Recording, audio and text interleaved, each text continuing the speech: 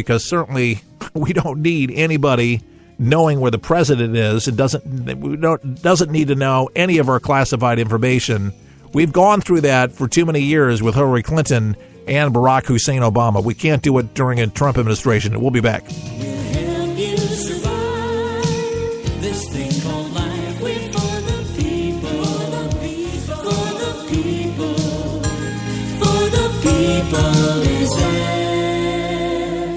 For the People is on the air for you. Each day we strive to tell it to you straight, not watered down, so you can know what's going on each day.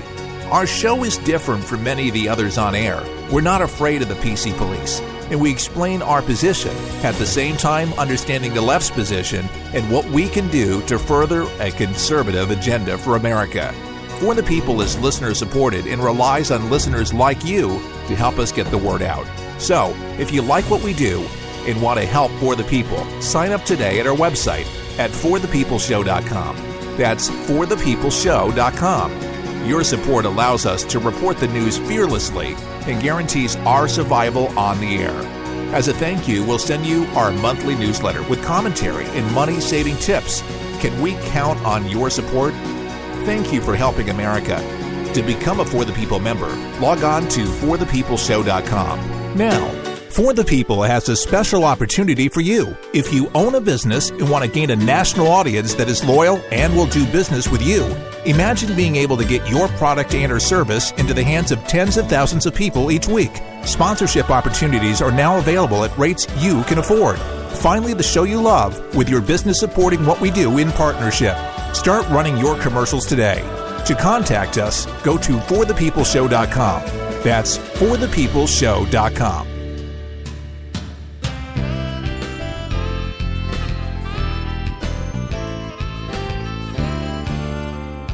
Keith Allen and For the People on this President's Day. The Maverick, John McCain, at it again. And here's this guy that just will not quit, giving all sorts of speeches saying that he's worried about a shift away from universal values and that formed the Western Alliance 70 years ago and was concerned about all sorts of authoritative languages and handling, saying that the handling of these refugees and minorities and Muslims, and was all alarmed by the growing inability and even unwillingness to separate truth from lies, and that Donald Trump is more like a dictator. Wait a second, there's got to be a reason for this. Well, as you know, there's friction between the two. Pretty evident during the presidential campaign when Donald lashed out at McCain's criticism of his stance on immigration by saying about the senator and who was a prisoner of war during that time for 5 years in Vietnam, I like people that weren't captured. So there is some bad blood between two of them, but I'll tell you who's been out-mavericked. Everybody called John McCain because he's outspoken. He's been out-mavericked completely by Donald Trump in every single way, and he's furious about it. Furious about it. Well, what are you to do? What is a man to do about it? Get over it. But he's going to go on the circuit to try to, I think this really just kind of gives him some kind of credibility to continue on with it. And it's like viability for the Republican Party because he's really the last of his kind left, because the Republican Party is going to change and he's not the face of it. I think he's trying to be, and I think he wants to remain relevant. But the fact of the matter is,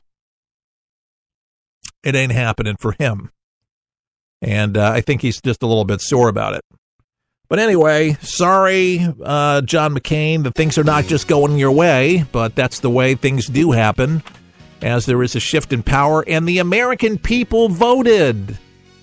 Get over it, too. But it is Republicans, it is Democrats. There's going to be those that just can't get over it.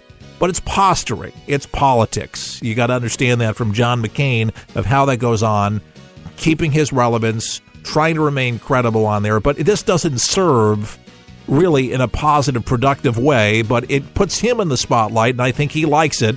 He can't be prez, but he is senator still of Arizona. And the great state of Arizona, too. And we appreciate So many of our listeners in Arizona. By the way, our program is listener-supported 100%. If you've not become a member, you can do so right now by going to our website at forthepeopleshow.com. We appreciate your support. Keith Allen saying all the best. May God bless.